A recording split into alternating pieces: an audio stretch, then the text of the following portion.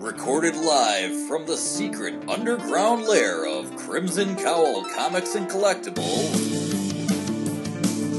this is the Crimson Cowl Comic Club Podcast.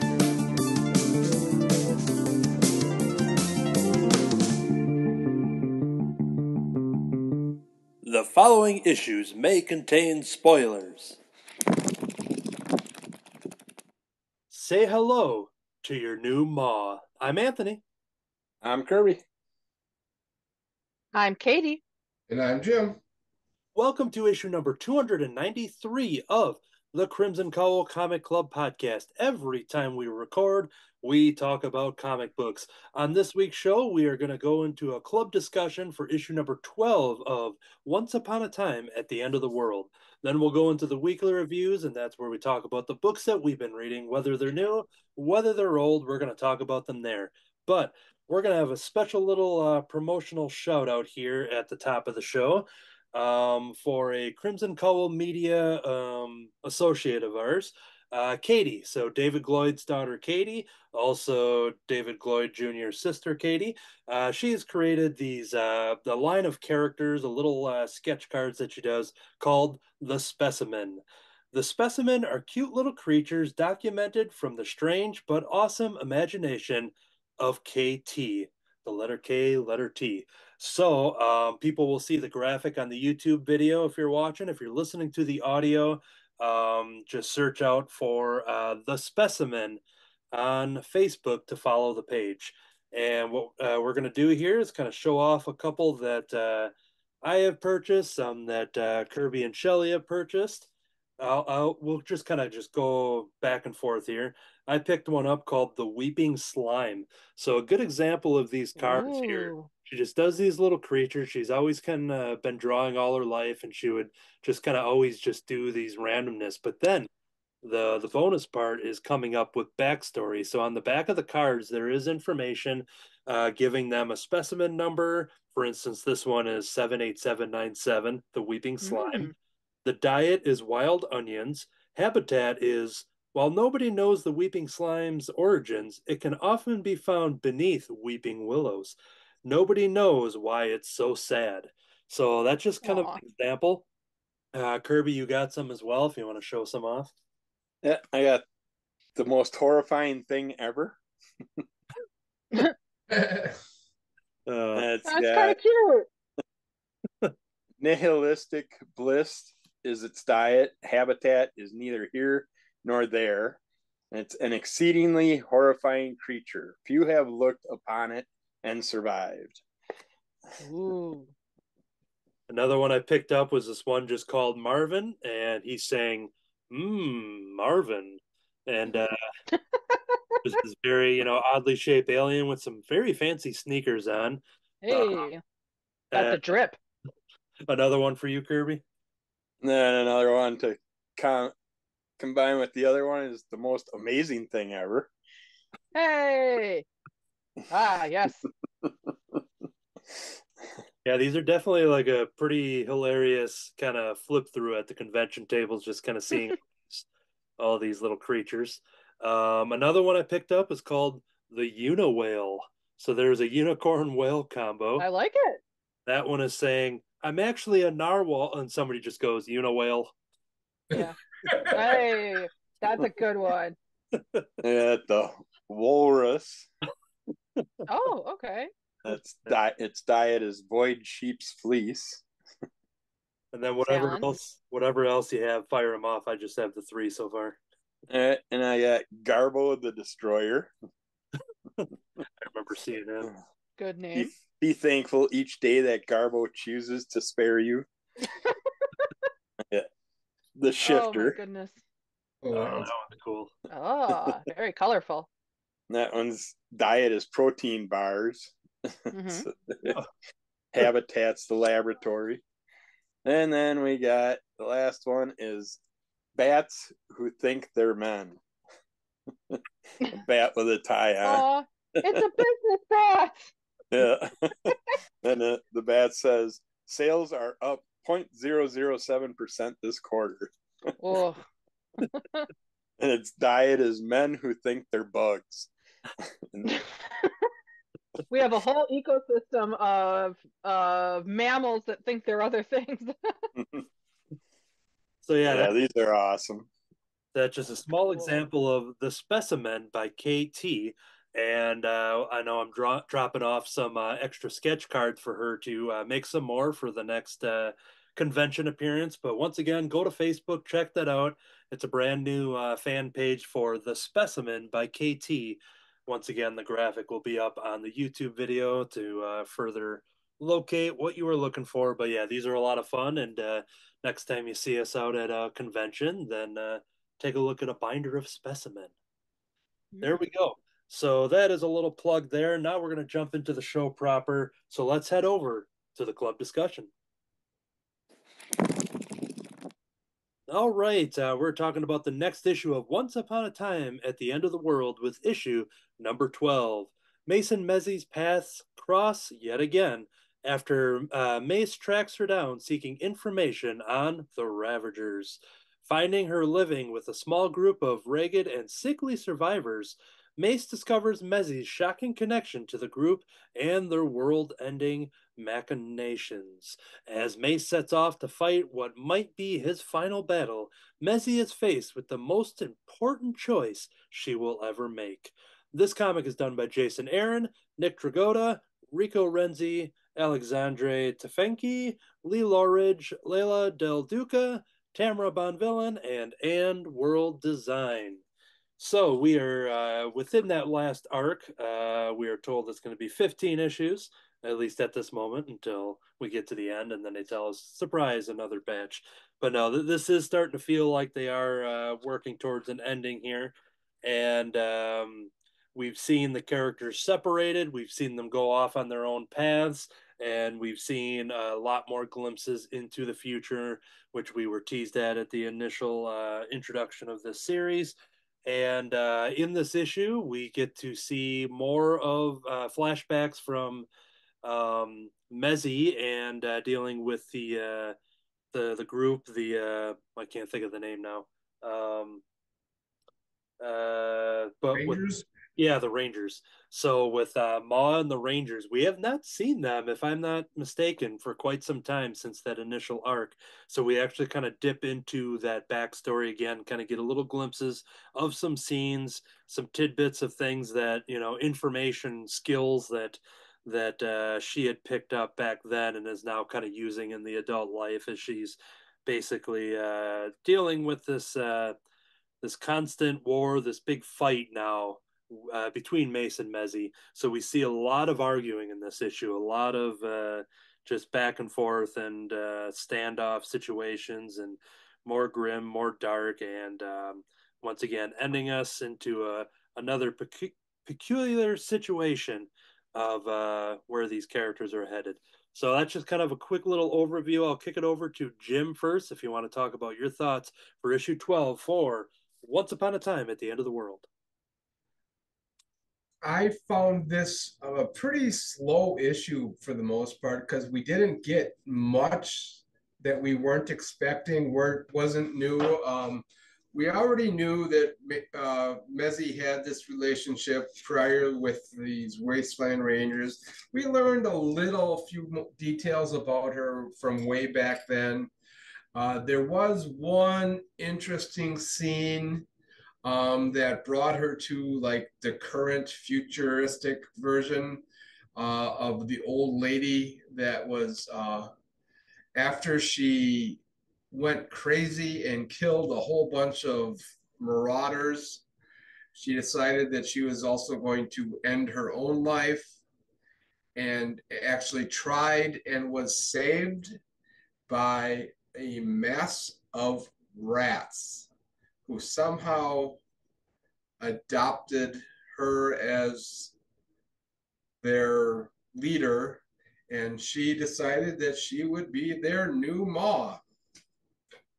There we go. Yeah, Anthony's showing us a little bit about that.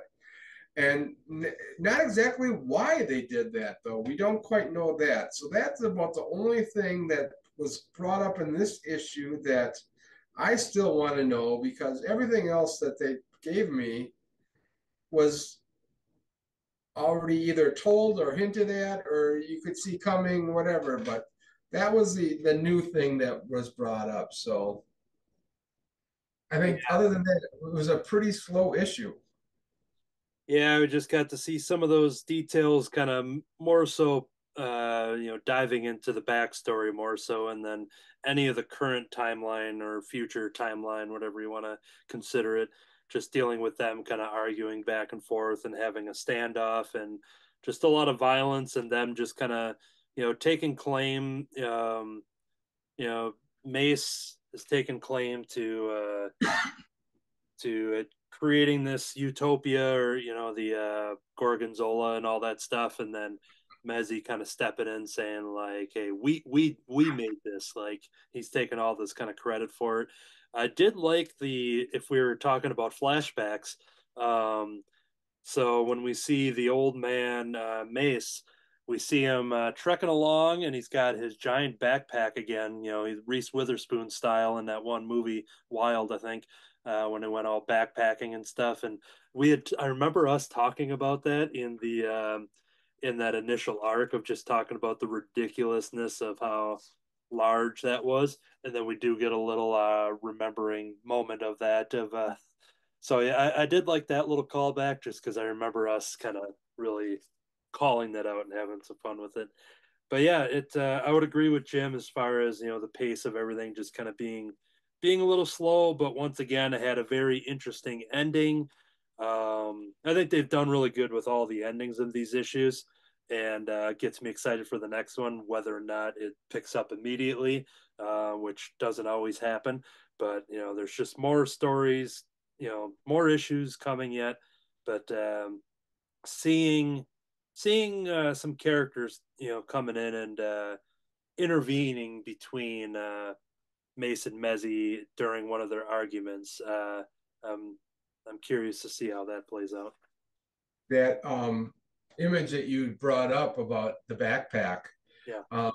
I don't know if you noticed, but artistically, you're looking at that image as a reflection in Mace's glasses. Yes. Yeah, I kind of zoomed in.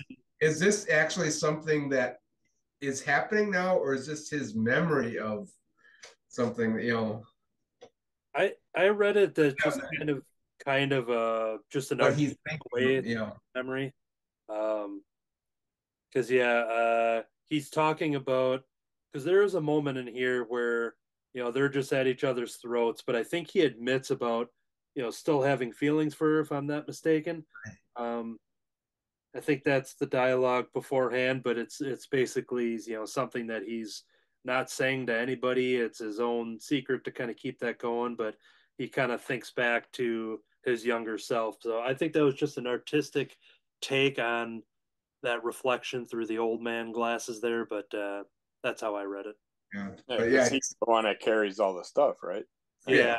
So it just kind of, I think it's just has a deeper meaning of the that artistic choice on that panel. I really like that. So how about this? He's reflecting on the past, and we are seeing that through the reflection of So we do see him carrying the big pack on other places. Yeah. But yeah, other than that, nothing too much. All the rat stuff was pretty gruesome.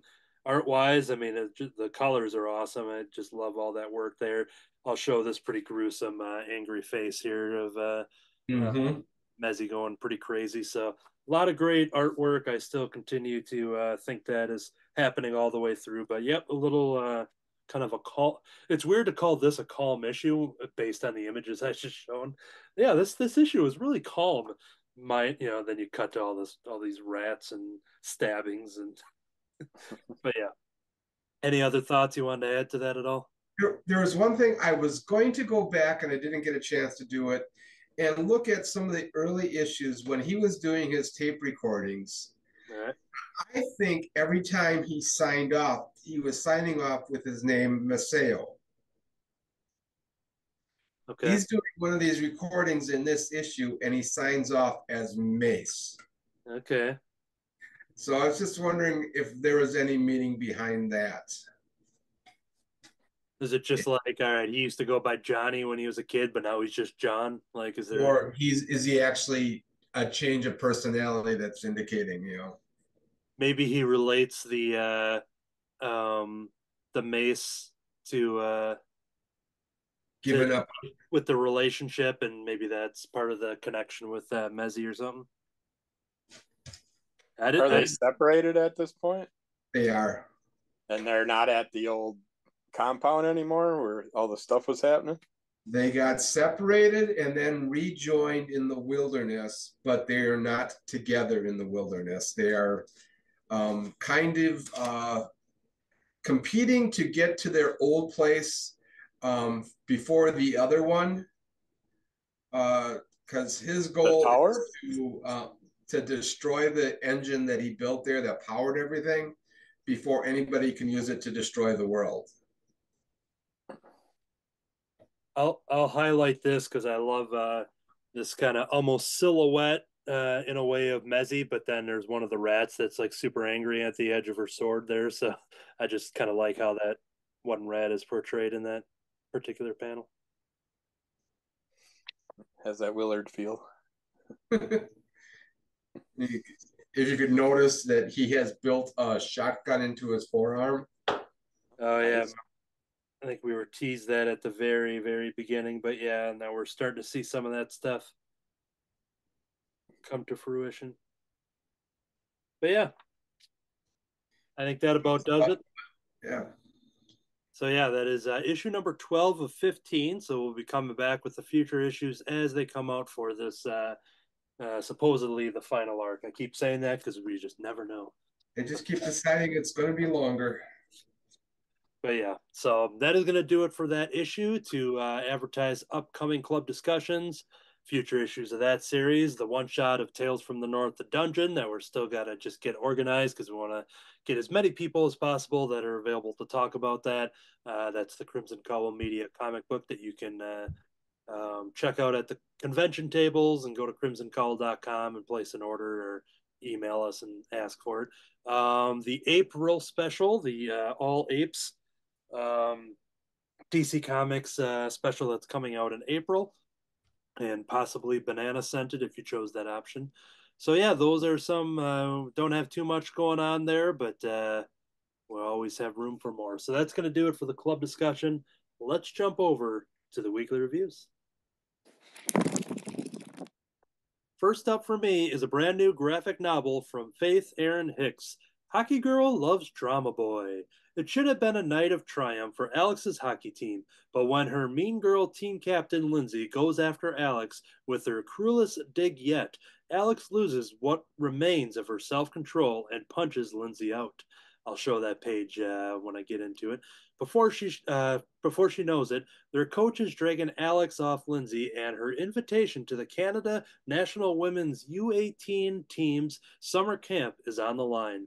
Alex is shaken. She needs to learn how to control this anger, and she is sure that Ezra, the popular and poised theater kid from her grade, is the answer. So she asks for his help, but as they hang out and start to get closer, Alex learns that there is more to Ezra than the cool front he puts on. And that may be this friendship. There's a bug that just flew right in front of me. Let's see here. That maybe this friendship could become something more. This is done all by Faith Erin Hicks, who is a creator that I follow often, and I've talked about her books, Pumpkinheads and Ride On being the two recent ones that I know I talked about within the last year or two. So this is the brand new one. I remember talking about this, seeing it in the preview catalog, and just thinking that it was a funny title with Hockey Boy or Hockey Girl Loves Drama Boy. And then I saw it was done by Faith Erin Hicks, and then I'm like, yep, immediately it's a purchase. This is nearly 300 pages. I read this all in one sitting. That seems to be a trend with her work. This is really good. We get a little introduction to both of these characters of Alex, the hockey girl, and Ezra, the drama boy, kind of on their separate paths in the beginning of the story. She is big into hockey. She is playing. Now we got to show off that punch out scene. So we get a lot of good action shots as far as hockey goes. Faith Aaron Hicks had talked about being Canadian herself. She had talked about getting some advice or getting some not editing, but basically she had friends and also a husband who kind of looked over the hockey stuff and kind of really, dissected it and make sure it all kind of makes sense and flowed, that she could really get that art and portray, hockey matches. Is that what it's called, Kirby? Hockey match, I think. Yes, that'll work. A hockey match. But yeah, here's the opening shot. So she has this team captain who Lindsay, who is just constantly degrading her and putting her down, and then Alex just kind of just in the locker room just knocks her out, gets in trouble with the coach. Mom finds out. This kind of sets the whole tone of the story. So Alex is somebody that at a young age didn't really know her father. Her father had left, and she had found an interest in hockey. She loves hockey. She keeps playing it. She's obsessed with it. It's all she ever wants to do.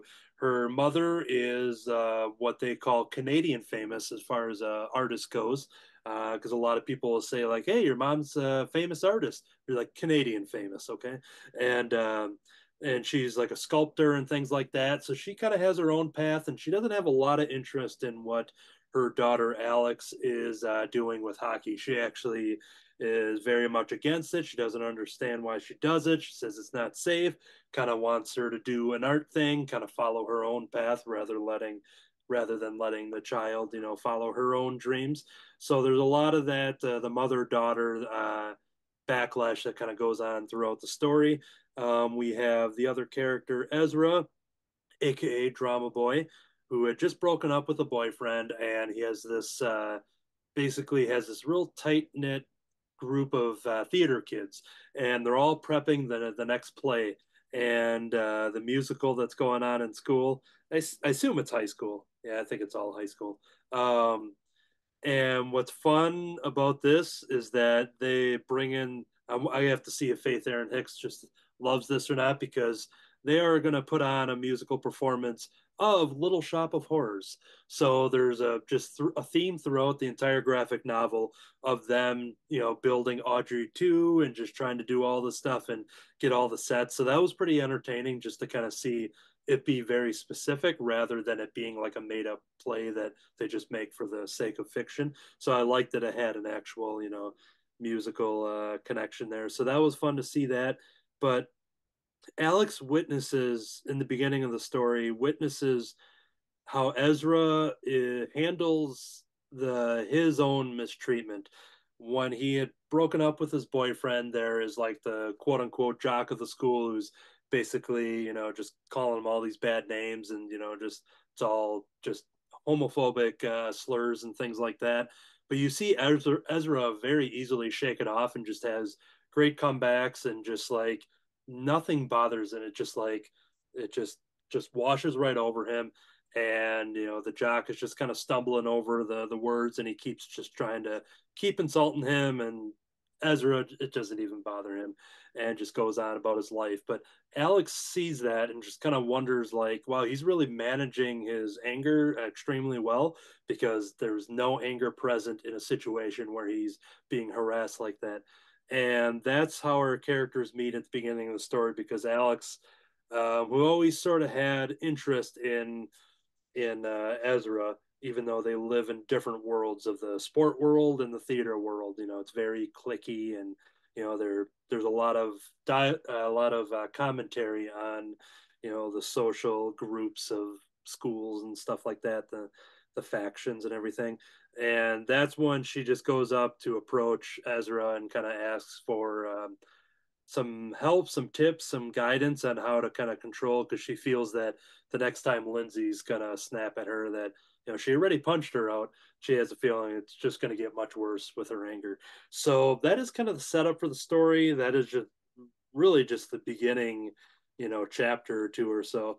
The rest of the story really evolves as Ezra and Alex kind of tease with this friendship, and you kind of have the flirtiness of there, but she knows that he's gay. He's got another dark secret that he kind of keeps from a lot of other people.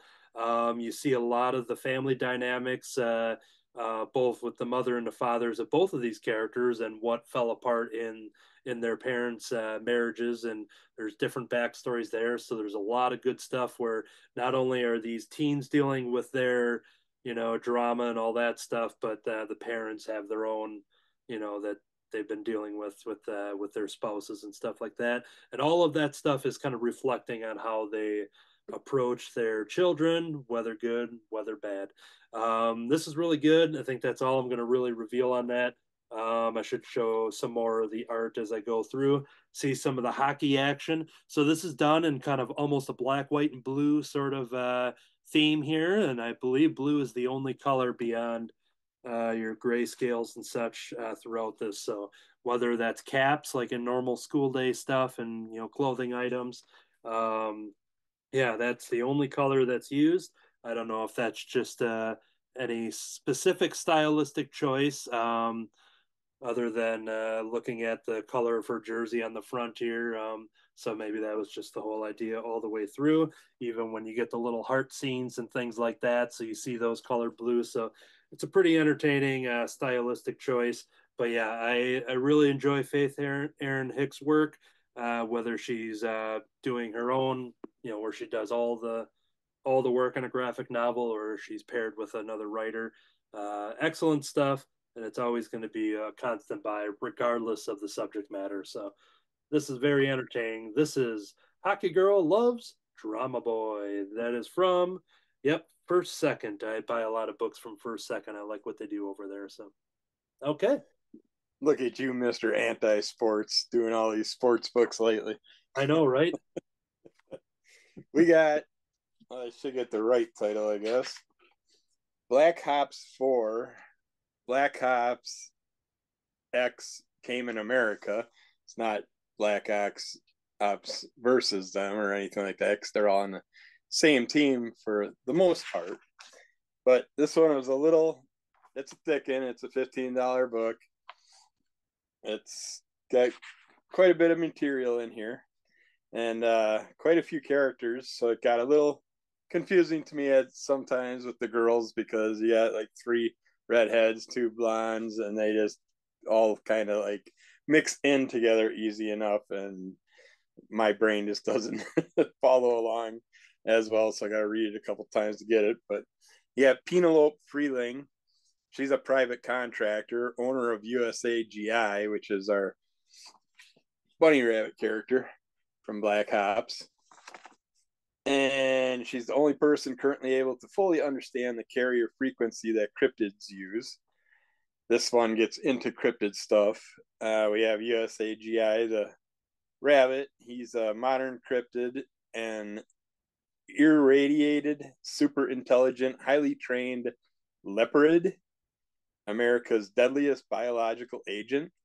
And we get a nice, well, not nice, but we get a story in the beginning right away. So that if you've never done anything with these characters, I think you could jump into this, and this would give you enough information. But we get USAGI's origin story, where he's in a laboratory, and one of the scientists is real close to him and doesn't like what's going on. One day he just takes USAGI and hits the road, gets the heck out of there, and that's how they end up later on becoming a group of agents together. We got Kamen America, which is the alter ego of Charlotte Vanders, exposed to extraterrestrial chimerations during a USO tour. Subsequently has the ability to manipulate her bioelectricity, has been fighting mysterious creatures comprised of rudimentary mud and clay. Origin is unknown, but thought to also involve chimerations. And here this storyline, we get more of those mud clay type characters that attack them, and they just basically form up, get broken down as they get beat up, and then form up again and again. Just keep coming at them. We got Sawyer Milius, our only male agent in this group. He's Army's most skilled animal trainer and comes with years of combat experience with special ops. And he's the owner of Commando G, which is really fun to watch. He's a otter character that, well, I'll come across him a little bit more. He's an irradiated cryptid otter found after the Fukushima Daiichi nuclear disaster. He's extremely deadly and ill-tempered, and he pairs up a lot of times with Riga tortoise, which is a cybernetically augmented tortoise, which has all kinds of weaponry that comes out of his shells and stuff. And Patriot arrow to sit there and hold the shell, and then the missile launchers will pop up out of it and stuff. And then he's got like blades on the shell that can come out, and he can throw the tortoise at people and stuff. It's just fun watching them teamed up together all the time. And then the chimerations are a mysterious particle present at highly radioactive incidents that allows for multiple DNA combinations and recombinations, which allows certain creatures full access to their genetic spectrum. And it's responsible for so-called cryptids of legend, also account for humans who display extraordinary abilities. We basically know of a possible 5 female characters that got hit with the chimerations and were given the powers, like Kamen America, Penelope. It's Penelope, I know, but I like saying Penelope whenever I see the Penelope name. But the cryptid sinister organization is led by Apex Moth. He's just for himself pretty much, but ends up working with a couple of the girls. And his goal is the creation and weaponization of cryptids. Uses the private military company Ninja, headed by Kanina Lovakova, to carry out its deed. And she pretty much is the one running his organization, tells him what to do, and he just follows through, but he's got his own plans. And this is the evil cryptid trio that are working their things. And he comes across some type of strange hand from, it's got stuff linked with certain things that we know from history and stuff. I can't think of it at this time, but it's like a healer, an old ancient healer's hand, but he sticks it on one of the girls and it instantly adapts to her hand, and it basically is like a symbiote, and just basically takes over her hand. And now she's able to use her hand to kind of awaken the cryptids. And this whole storyline is based on them trying to wake up some cryptids and get them to basically be under their power and do whatever they have planned in the future to destroy, take over the world, whatever. But as that's going on, they split up the group into Patriot R and Rigor Mortis. There's our little otter buddy with his little turtle, Rigor Mortis turtle with the blades out at this moment. And they go down into the tunnels, into the deep part of the earth to do those missions, because he can get through all the little holes and all that stuff. With the machine gun popping out of the turtle shell and stuff. He's got rocket launchers and all kinds of weaponry inside that turtle shell. It's just amazing what comes out of there. But they're off doing the underground stuff. You got Sawyer and Commando G working at one area, and you got Penelope and USAGI working on another area. And at the same time, our girl with the special hand, she finally gets, all of a sudden the earth starts shaking, a bunch of stuff starts happening, and she's able to awaken one cryptid to start it all off. And it's a giant bird type cryptid, and their powers are all, it's like pretty much earth style powers. It's like basically one can control things on the ground, one control things in the sky, one can control lightning, one can control fire, wind, and different types of things like that. But so the people that are battling at the time only have ground powers, and the one that awoke the cryptid has the air powers. So they gotta work out things to try and deal with this cryptid with the powers that they have. But it's fun. It gave me more USAGI history in this book. We also even find out about USAGI had a girl when he was a little bunny at the time, and just has the girl's like ribbon that left that he's carries around with him. But he goes back to that history, so you learn about what he went through before he got taken by the scientists and stuff. But yeah, this was a lot of action, a lot of people, and it's worth it for the amount you're getting out of here. It's a nice long storyline in here, so it's worth it. But yeah, I like the introduction to all the different characters mixed together.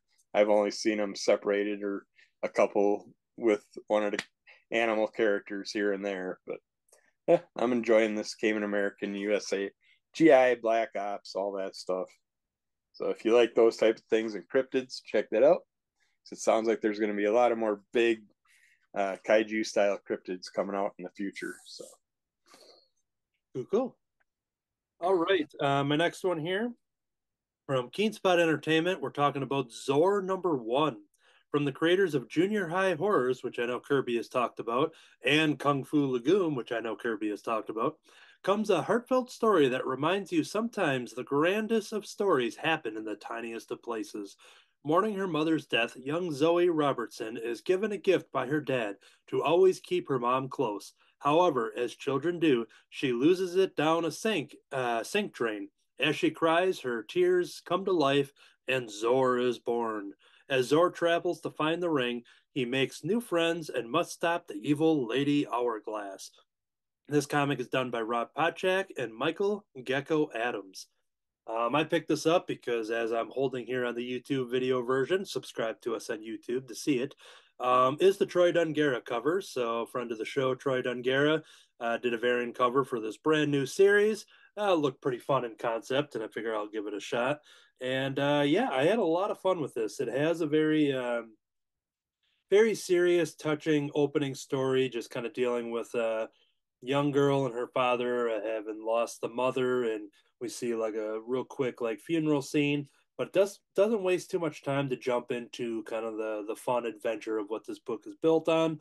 As basically she is given this ring that they talked about in the synopsis here that gets lost down the drain, and we see how that takes a journey down the drain, and we see it bouncing around and splishing, splashing, splishing, splashing, and then we see out of the tears and just the magic of fiction, this character of Zor is born. Zor is basically a combination of her tears and whatever's happening down the drain, and creates this magical character who's just kind of on his own little mission to help Zoe get the ring back. So most of this book is a fun adventure book where we see Zor down in the sewer, the sewer drains and things like that, and fighting off some flies and some other monsters and centipedes and things like that. I'll show off a couple of those designs so you can kind of see what's going on over there. A lot of fun adventure, all taking place inside of a sink drain. But yeah, this was a lot of fun. I don't recall reading into the synopsis too much. Once I saw that there was a Troy cover there, I figured, all right, I'll give it a shot, see what's going on, and had a lot of fun with this. I'm definitely going to pick up future issues of it. Don't really want to give too much more because the story, while it's very grand on a very small scale, it doesn't span a lot of time. It kind of takes place in kind of one central location. So I don't think there's too much more I want to share about the actual story. But I think it's a fun, kid-friendly adventure story, and kind of with a touching real-world element, showing the loss of a parent and how the daughter reacts and has that precious item from a parent that is now lost. And basically they have to wait for the plumber to get there the next day. But during that time, Zor, this brand new character, is off to kind of help find this ring himself. So yeah, that was a lot of fun. That was Zor #1. Okay. Your audio, you might be on mute, I believe, Kirby. And there you go. Hit a might- few more buttons and I'll figure it out. that might be the first time you've done that. I've been guilty of that a couple times, but I don't know. You got to pass. Usually I'm on top of it. But I got Notzilla #1. This is a nice thick one also. This is by Antarctic Press. And it's done by Mitch Teamley. Storyboards by Luke Manhati and art by Zumart Putra. But you get a nice little history about the creator in the beginning. And he made this in his younger days. He keeps saying he got pregnant with this idea and gave birth to his little dinosaur kaiju buddy. And he had it under a different name. Someone said you should make this a movie. He actually did get it greenlit and by Dimension Pictures, but then they ended up pulling it and doing another scary movie instead. So sadly, this didn't get put out in the early 2000s, which I would have loved to have seen instead of another scary movie. But been doing lots of kaiju stuff lately, and I've been looking for the goofiest kaiju things I can find. And after Kakju and the other ones we've been coming across, they've been so much fun. And this one, it falls right along with it. It's got kind of a manga style feel to it and tons of parody. So it's like a manga parody of kaijus as far as the best way to describe it. But we get this fun character. It starts out first with a large kaiju that they're dealing with, and they're preparing for everything, and the scientists do some things, and there ends up being an egg that gets found and from one of the kaijus, and they decide they're going to take it to America. And while these two scientist style people are falling in love, the egg eventually hatches and we get a baby Notzilla that appears. And it's just a cute little guy. And he's all kinds of fun, getting into all kinds of mischief, and then finds a case of beer. And right there.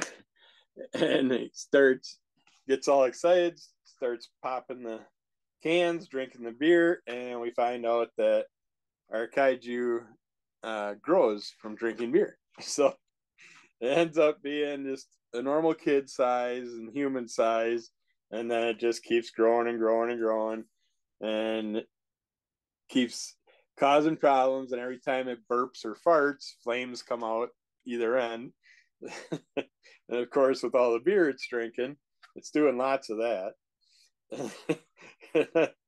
We get into the military aspect of it. They're gonna try and take down Notzilla, and we have a cameraman on scene filming everything. So we're kind of getting all these parodies talking about it's basically about the size of a man in a lizard suit and stuff like that. And then it kept growing and growing. And then you see these army tanks and army men out in the field, and they're the actual toy army men with the bases still on them and stuff like that.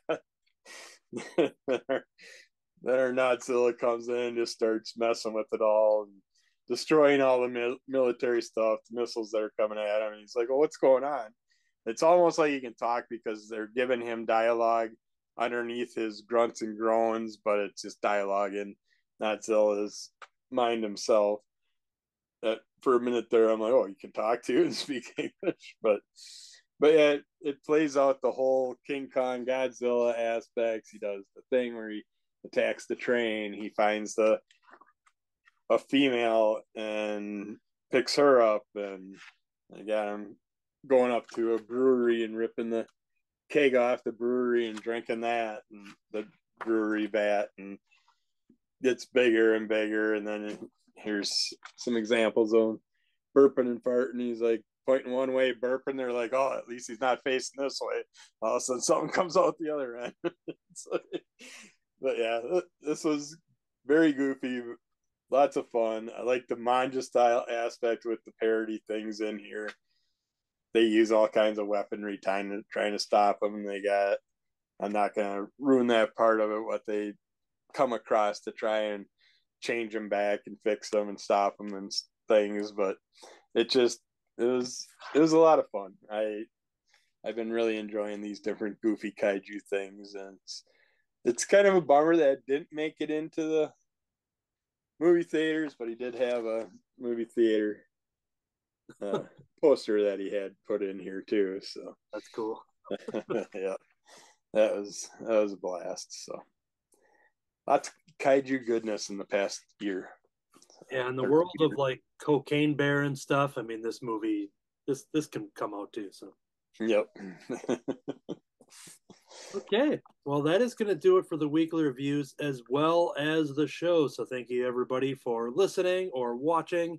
Get into a couple plugs here. We have some upcoming events that members of Crimson Cowl Media will be at. I will be at the Lucky Dogs in Neenah, Wisconsin for a Comic Verse event, Sunday, March 10th.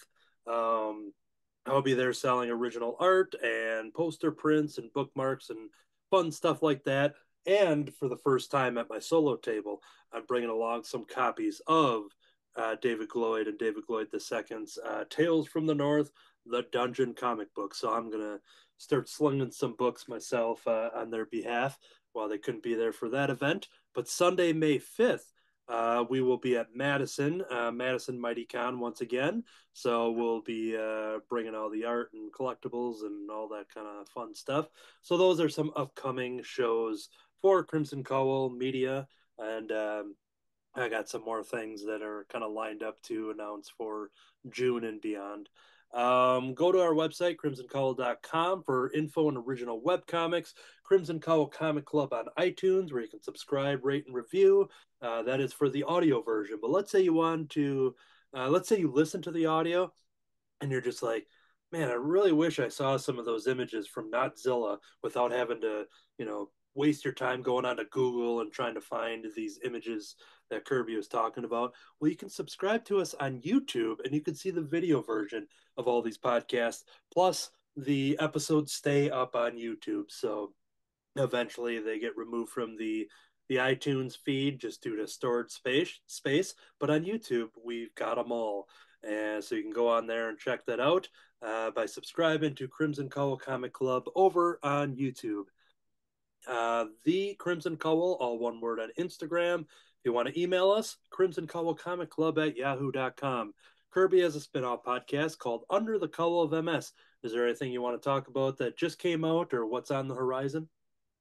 I got lots of reviews, previews, and all that. Unpacking's going on right now. We're starting up the reviews over the next week to 2 weeks. We'll probably get through all the reviews that I'm going to do individually from the Milwaukee Mighty Con that we picked up and stuff. And yeah, there's been lots of fun. So check those out, and lots of interesting stuff on its way. So Cool. So yeah, subscribe to Under the Cowl of MS wherever you get your podcast, as well as on YouTube and Instagram. All right, I have some art accounts over on Facebook and Instagram under my name, Anthony Laatsch, LAATSCH. I have almost daily postings of art that I've been drawing. I've finally been releasing my Selena Plus Chef series. So by the time people see this video or hear the audio, all of those will be up. I think I have 7 of them in this first round, where I pair Selena Gomez up with a bunch of fictional chefs. So it's been a lot of fun. I have 1 more to post as of this recording. Cartoonist by Night is a drawing show that I host, and we just released a brand new episode. And oh yeah, here's what I had to show. And our guest is Eric Wolfgang, who is the artist on Super Fun Altogether. I talked about this book on this very podcast a couple weeks back, maybe a month ago at this time. But Eric Wolfgang joins myself and D. Brad Gibson for an episode just kind of talking about randomness and mostly learning about Eric Wolfgang. Show off a lot of the commissions that myself and Kirby have always talked about him over the last handful of years. and he reveals that he has a brand new sketch cover commission list that he's doing. He has a partnership with CGC to get stuff graded. Go to his website, which is ericwolfgang.square.site, and you can go there for the information on original sketch cards, where you can buy other artwork he's got on there, as well as this brand new sketch cover thing that he's doing throughout the year. But check out his episode on Cartoonist by Night, available on YouTube. It was definitely a fun time, and we have our guests lined up for recording this coming Wednesday at the time of we're recording this now.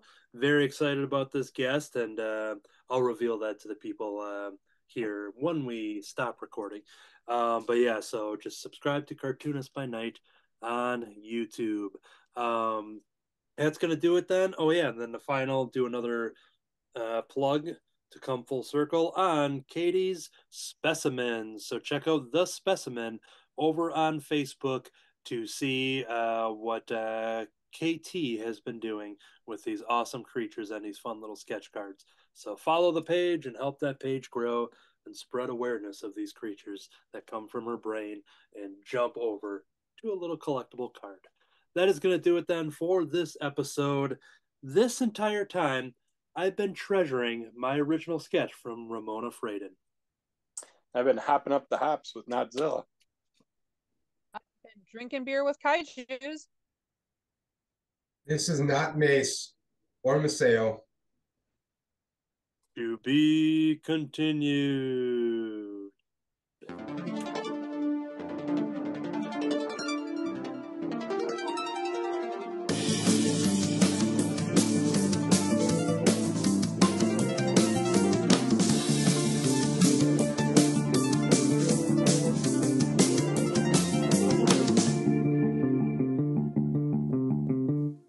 Thank you, Slimer.